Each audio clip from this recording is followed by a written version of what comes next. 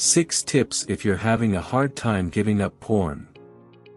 Many men are choosing to cut back on watching porn. Perhaps the research on how porn harms people and relationships has made them start thinking twice about what's become a habit. Perhaps they have noticed the connections between porn and people losing their jobs. Reasons cited for divorce, and the skyrocketing erectile dysfunction rates in men under 40. Or perhaps they're just trying to be intentional about the kind of content they consume and lower their carbon footprint for media that depicts men and women as unequal. If you're considering giving up porn, there are some things you should know to prepare for the day when you might want to kick the habit. For some, it is easier to decide in theory but harder to do in practice. The spirit is willing, but the flesh is weak, as it were. Don't worry. This is actually the normal response after a brain's been exposed to certain content over and over. Whether you find you have developed a compulsive habit or a porn addiction, here are some steps to help you reach your goal of giving it up. 1. Understand you're not alone. The first step toward kicking any habit is getting out of a shameful mentality. Watching porn is one of those things people don't often talk about, and there can be a lot of shame wrapped up in it. One step toward getting out of unproductive cycles is to realize you're not alone in your decision to stop. Listen to actor Russell Brand discuss the challenge to quit porn, and follow actor Terry Crews's journey of overcoming his porn addiction. Or read singer Audrey Assad on her own porn addiction and how it is not just a men's issue. Hearing stories from others who have experienced what you are can be an empowering reminder that you're not alone in the fight.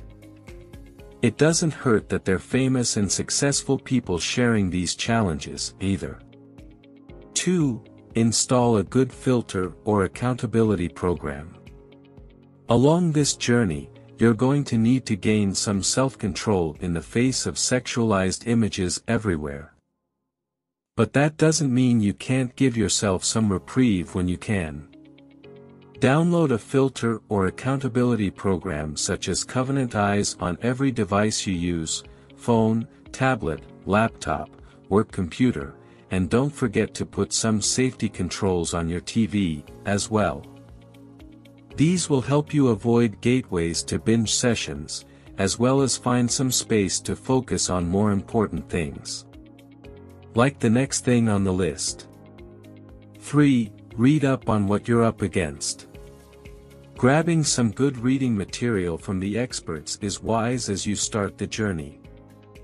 If you want to minimize the time spent spinning your wheels.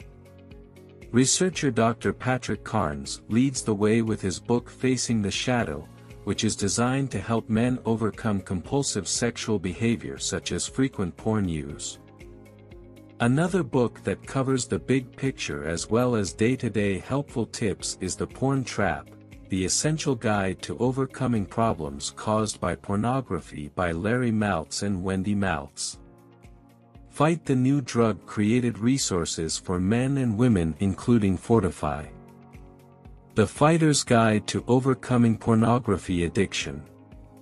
For a book that includes personal accounts from people who have overcome their addictions, consider Matt Fradd's Delivered, True Stories of Men and Women Who Turn from Porn to Purity. 4. Join Fight the New Drug. NoFap on Reddit, and other online communities. The internet is likely the place where your habit became a compulsive one, since there's endless supplies of free content. That doesn't mean we can't use the internet for positive things, as well. Fight the New Drug is a website for resources and reminders of why you're taking on this challenge.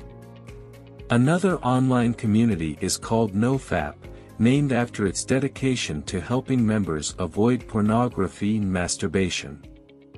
5. Join your local 12-step group. For many people recovering from frequent porn use, even more powerful than an online community is an in-person community. Don't worry, These are all based on foundations of anonymity.